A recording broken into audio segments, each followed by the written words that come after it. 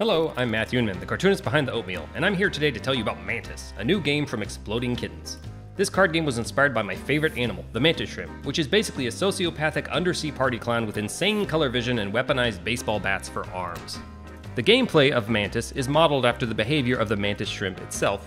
First, you use your handsome eyeballs to see. You look at the back of a card, which gives you colorful clues as to what lies on the other side. It's like having X-ray vision. Then you use that card to either fight or flee, or steal or score, if you will. Depending on which you choose, it could be very good for you or very bad for you. In fact, the entire core of the game comes down to two basic rules: steal or score. That's it. Mantis is a hilarious, colorful, cutthroat game of benevolent betrayal. It's like a mantis shrimp itself. Seeing one cannot be described. You just have to get your snorkel on and go see one in the ocean. A mantis shrimp looks like an interdimensional lobster that ate a rainbow and then started attacking fish. This game is similar. It cannot be described. You just have to play it. It's like we took that interdimensional rage lobster and turned it into an unpredictable card game of building, breaking, fighting, and fleeing.